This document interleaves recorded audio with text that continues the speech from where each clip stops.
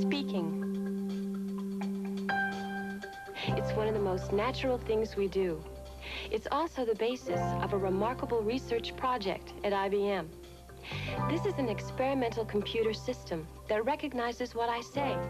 I talk, and my words appear on the computer screen.